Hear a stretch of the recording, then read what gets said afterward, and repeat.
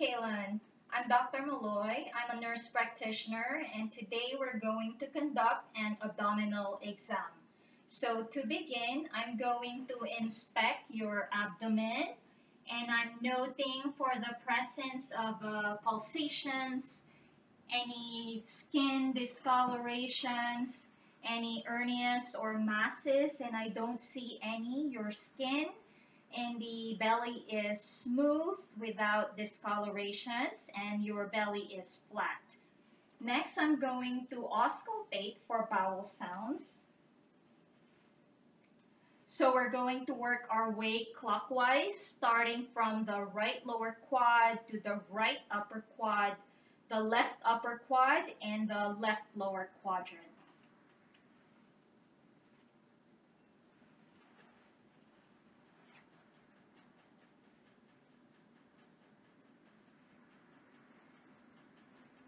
And while I'm here, I'm also going to auscultate for vascular sound at the aorta,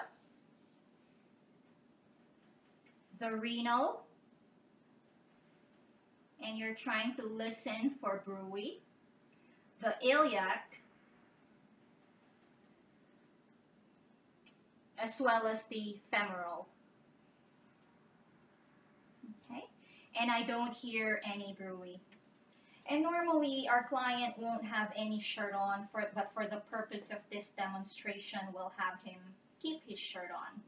After our auscultation, we're going to next percuss the belly, again working our way clockwise.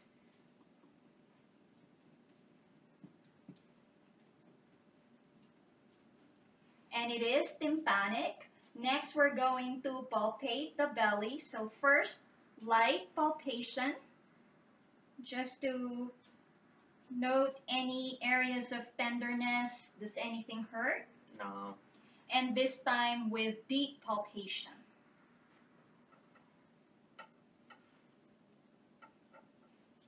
Okay, and I'm just going to feel your liver, so if you can take a deep breath. Okay, and next I'm going to inspect, palpate for kidneys using the duct motion. So, and I'm going to do the same here. And then feel for your spleen. Okay? And I don't feel any enlargement of your spleen, and that's the expected finding.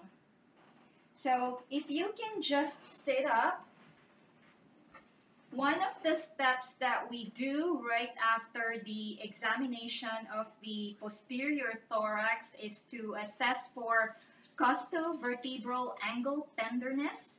So I'm going to do that now, and I'm just going to, and if you can just face the wall so they can visualize the process.